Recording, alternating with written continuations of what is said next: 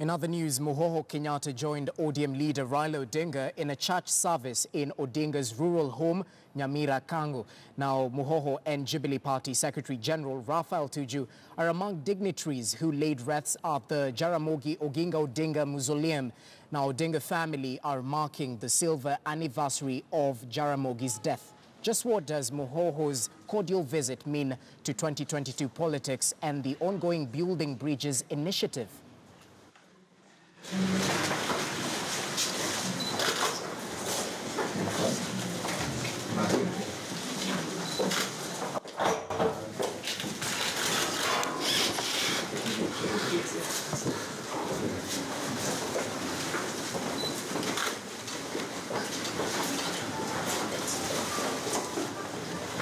His Excellency the President, together with the Right Honorable Prime Minister, they were together yesterday in Muhoroni, in Koru, and also they visited Kisumu, where, in fact, until a very late hour, the President was also here together with the Right Honorable Prime Minister.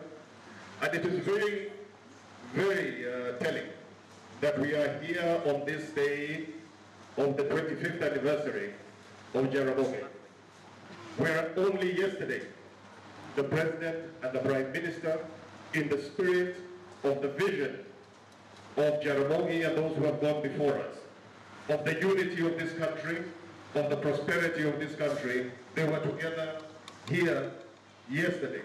And I think that is very instrumental, and I think if we cannot celebrate that in today's service, I don't know what more we can celebrate. And I think we have to really, really praise our two leaders to bring everybody